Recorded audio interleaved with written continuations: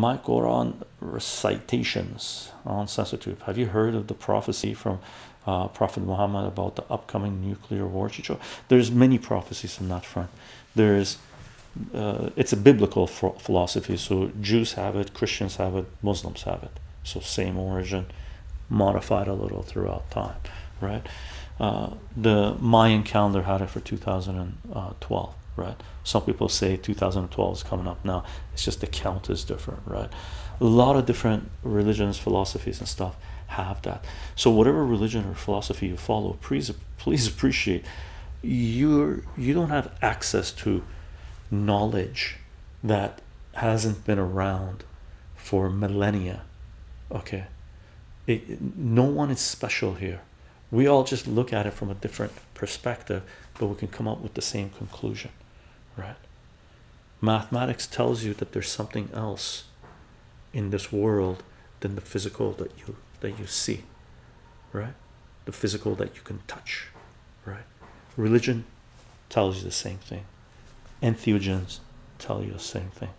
Spirituality tells you the same thing. Meditation tells you the same thing, right?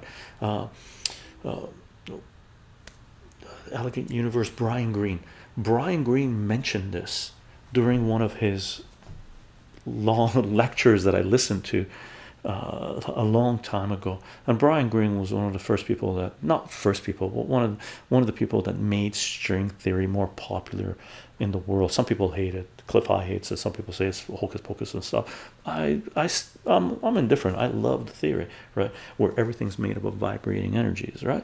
So Brian Greene was telling a story, I'm paraphrasing, that he was talking to his brother, and his brother is not into the sciences. His brother is into the esoteric stuff, right? The yogi stuff, the meditation stuff, the entheogen stuff maybe. And Brian Greene was all excited because he was saying that physics has shown that there's something else other than the material world, and there's this, you can affect your surrounding based on your thoughts and stuff. And his brother was like, well, yeah, we knew that in the esoteric realm forever. Right? And Brian Greene was like, no, you don't understand, this is now proven in physics, mathematics, through mathematics. And his brother was like, well, what's the big deal? It's just now you see it.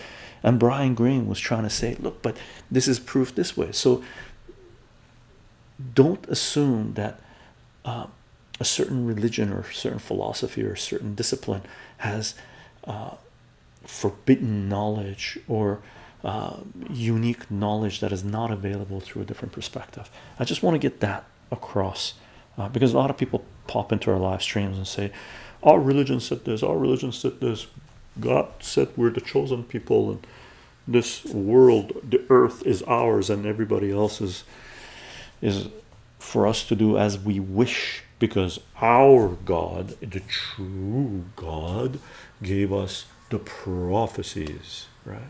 That's low IQ shit. That's low IQ shit. Okay.